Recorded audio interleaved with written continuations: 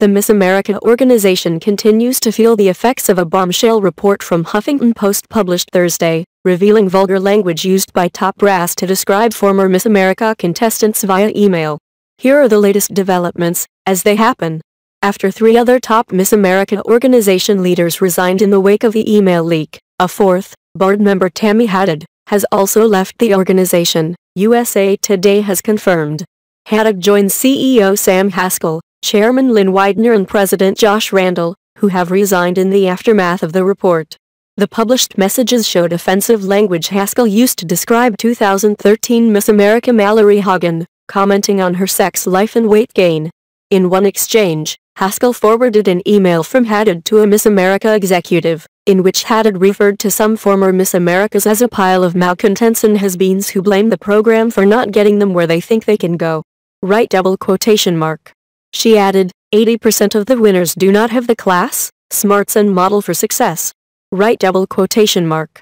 In another, Haddad described Gretchen Carlson, who won the Miss America title in 1989, as a snake, and seemingly plotted retribution against Carlson for her refusal to comply with the organization's request to speak out in defense of Haskell, according to the Huffington Post report.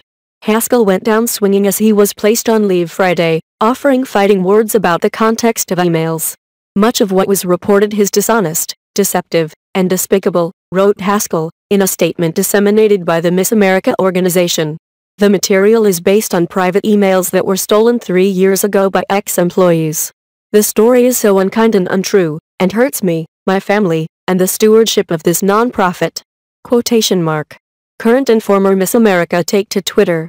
Hagan, the former Miss America winner who was the topic of the leaked emails, reacted to the resignations of Miss America leadership Saturday night with a video.